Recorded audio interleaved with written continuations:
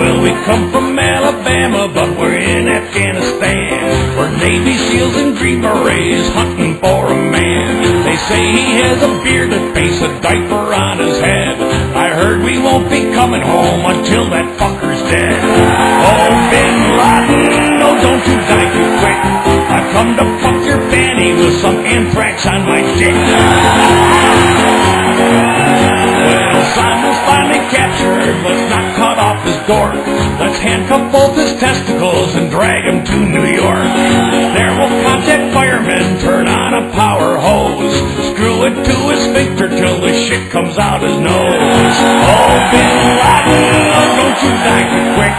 I come to fuck your fanny with some anthrax on my dick.